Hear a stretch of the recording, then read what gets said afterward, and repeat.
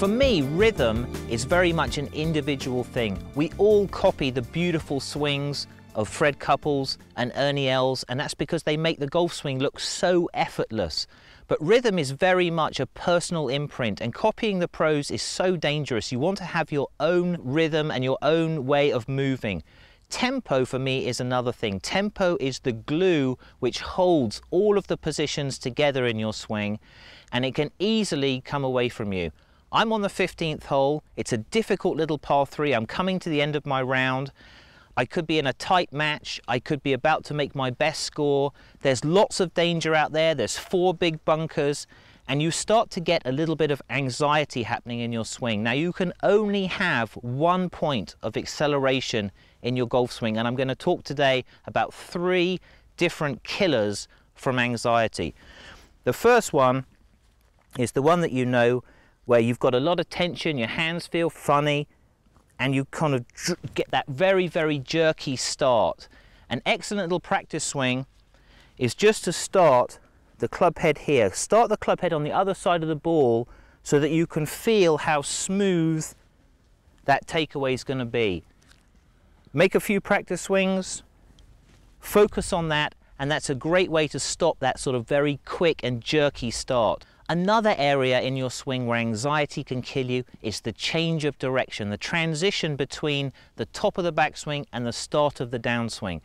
And if you're a little bit stressed out and you've got a tight game going and you get that sudden jerk from the top and you're rushing it down, for sure at impact you're going to get into trouble.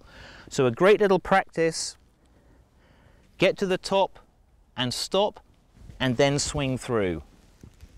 So the practice swing you need to do, get to the top and find that pace of swing, the tempo for your movement. The last thing that you should try to do, you make a swing, you're a little bit anxious and you don't quite finish in balance and you're trying to force it and steer it down there. Concentrate on finding a feeling to hold that finish.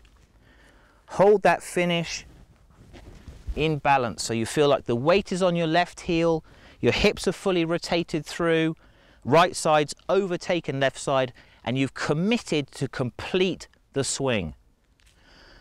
So, take that anxiety out. You can make a practice swing starting ahead, smooth that takeaway, stop on top, find the feeling to come down, and hold that finish in balance. So 15th hole, we've got a good round going, there's lots of trouble out there, and tempo is my key.